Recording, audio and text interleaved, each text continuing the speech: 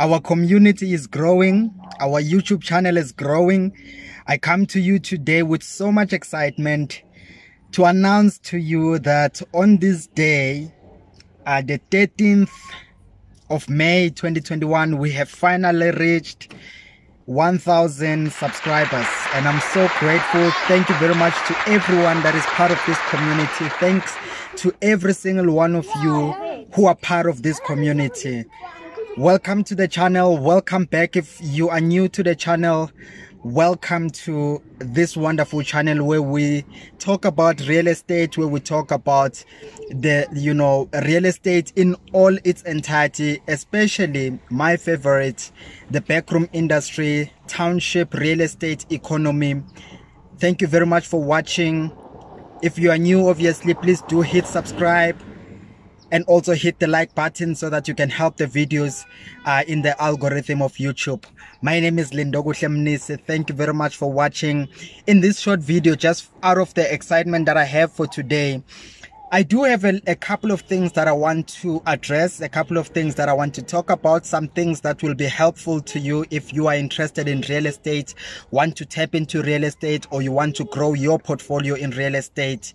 And one of the things that I want to start with, it's questions that have been asked. I've been asked a number of questions throughout the videos that we've posted. People have been asking a number of questions. One of those questions is, how much does it cost to build the rental units? As you would understand, as you would remember, as After 12 Properties, we are in the business of providing affordable rental accommodation for low-income earners in townships. So these are rooms or bachelors and apartments, and cottages. Some are just a room alone, which are for low income earners, and there are those with a toilet and a shower, and then there are those that has a shower only and the toilet is shared amongst the community or amongst the people living in the yard. So it's a different types of setup in terms of the rental units, and which is also another lesson for you. Maybe before we tap into the questions that people have asked, let's address this one that I'm talking about now, of the types of rental units that exist in the township that people can look into. So there are a couple of them. The first one that you can think of, the first rental units that you can build, it's just a room. It's just a room where people can bring in their own wardrobes, can bring in their own, accessories and things that they need for their rooms. But it's just a room. It's a whole maybe 3 by 3 in terms of square meters, 3.5 by 3.5 or 3.5 by 4, whatever space you have, you can just build just a room. Put the tiles, put the ceilings, plaster the walls, put the paint and everything, and it's done. The second part is now the cottages. A cottage will probably have a shower only, or will have a shower and a toilet, or a bathtub. So you decide what suits you best. But that is also just a room, and then it has the smaller a bathroom for people who are moving into that room. It's still just a hall, and then just the the toilet and the shower on the side, and then also a cottage as well, where you can have now subdivided with the kitchen. You put in a small kitchen there, and you run in the pipes and the water system for people to wash their dishes, and also you put in the toilet and the shower on the other side, and you can subdivide. Now you have the kitchen side and you have the bedroom side. It's just different types that you can look into. Some, it's a 1-bedroom apartment where there's now the kitchen and the lounge, and then there's the bathroom which is separated, and then it has the bathroom side as well. So those are the different stages of the different steps or the different types of rental units that you can consider, rental units that you can look into. Like when we realized, so we had some of those rental units where it was just a room, and as COVID came, we realized that we needed to re-look into the whole thing, because now there was that challenge of coronavirus spreading through sharing of toilets. So we decided that we're going to now transform some of our rental units to add in the toilets, to add in the showers, so that people don't have to share, you know, this type of things, and it allows for social distancing. So you might also want to look into ensuring that the rental units that you build, they don't necessarily have to you know not have a shower and a toilet or a bathroom for people to always social distance. So I think I've covered the number of, you know, types of, you know, rental units that you can tap into, the number of, you know, rental cottages and rooms and apartments that you can build. And now there are different costs, you know, that are, you know, associated to every single one of them. And to answer one of the questions that has been asked, to say, how much does it cost for one rental unit?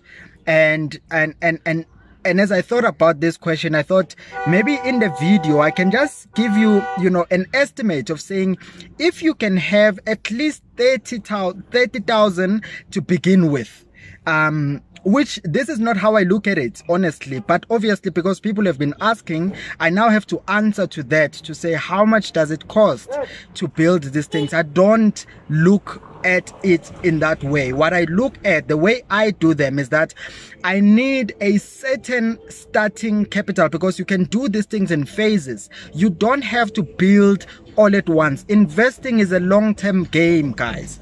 Investing is a long-term game, so you don't want to tap into it with the mindset that I need to build this and finish it. You can build in stages. You can build for over a period of time, saying to yourself, I'm going to lay out the foundation. So I'm going to lay out the foundation, and then I'm going to put together some funds again to ensure that now I start building the walls. As soon as the walls are done, then I can put in the roof. You don't have to do it all at once. The way I do it is that I put in money where I can now put the foundation, and then if money is enough, and then I do in the walls, and then if money is still enough, then I put in the roofing. You do not need to have all the finances from the word go. You can do this thing in phases and in stages. So that is an answer that I have for those people that are asking, how much does it cost to build the rental units?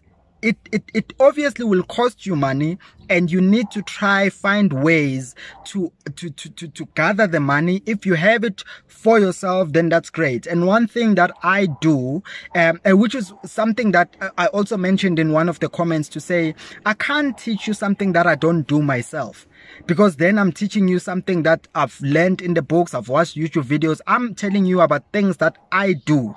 And if you get to learn from those, that's great. I'm happy. If you get inspired by that, then I'm great. I'm inspired as well. I'm happy if that's the case. But and then the answer to the question of price is exactly that, to say, I don't necessarily know, because it varies from place to place, from supplier to supplier in terms of the building materials. It varies on different levels of these things. So have whatever amount that you have, make your quotations, and go put what you can put. If it's only the foundation, put in the foundation. If you can put, you know, the slab and go and build the walls, that's great. But it's a long-term investment. So even the building of the rental units is also a long-term game. Build it over a long period of time if you have to. For those that want to go and get money from, you know, somewhere, like from the bank, from investors and from other people, then that's great, get the money. But what I do is that I build the rental units, I build every single thing from our own money. So I don't have the luck of getting investors to, you know, give me money so I can, you know, build them. If that was the case, if I was getting some sort of investors, I was getting people putting in money, so that I would have plenty of rental units. But I'm building from my own pocket, from their pocket of my company, our business, which is also just owned by me, which is now challenges in the steps that we take in building the rental units. So the cost associated to building varies from supplier to supplier, from the location that you are in and whatever you are looking into, right? And then the other question was, where do we get the land? How much is the land that we buy from? And where do we get the place, to build these rental units? I've got videos that I've shot where I talk about the different, options that you can look into for you to build the rental units. One, you can build at your own parents' house. You can build at your own parents' house. If they live in a township somewhere and there's a space where you can build a rental unit, build right there. That's the first part. The second part is you can partner with somebody who has the land. Now, your neighbor has a space in their yard to build rental units. What you can do, you speak to the neighbor and you say, neighbor, I want to build rental units in your yard, and I will then enter into a partnership with you where we can collect the rent together. Over a period of time, I will be collecting the rent with you, but after a certain period of time, then you can start collecting the rent on your own. There are different companies that are doing exactly that, where they go and partner with landlords and they build the rental cottages in their yards, and they don't tamper with the title deed of the owner of the property. All you are doing is to build the rental units, to build the cottages or whatever you are building, and over a period of time, usually 5 years, where you are now collecting the rent together with the landlord. Now you make your calculations to make sure that within the 5 years, you will have tripled your earnings from the rent earnings that you will be receiving every single month. When you calculate over a period of 5 years or over a period of 10 years or whatever partnership you have with the landlord, make sure that you make at least more than 3 times the amount of money you will have spent to build those rental units, and you partner with another landlord, and another landlord. You don't have to own the property or the yard that you built in. So that's another aspect in which you can look at to ensure that you build rental units as well. We've done a partnership with a landlord where we've built rental units. That is something that I do. That's something that I advocate for. That's something that can be done. You just need to ensure that you do it safely and legally. Make sure that there's a contract drafted and it is a legally binding document in which you have included lawyers, so that if you spend money building rental units in someone's yard, there is a contract, there is a legally binding document that you have signed with the landlord, which stipulates how much you'll be collecting on rent and how much they'll be getting on rent, and for the rates and services and whatever needs to be covered by the landlord. So that's the second way of ensuring that you get into the real estate and grow your portfolio. There are many other questions. The other way, obviously, of building, so I've said you can talk to your parents, you can talk to your family members who have a yard, who have a big enough space for you to build, and you have that partnership. The other part is that you can partner with any landlord, any stranger, and have a contract in place. And the third part is that you can take up a bond. You go to the bank, you take a bond, and you actually, in that property, you buy a property that has a big enough space for you to build rental units. That's the third way of ensuring that you have space to build.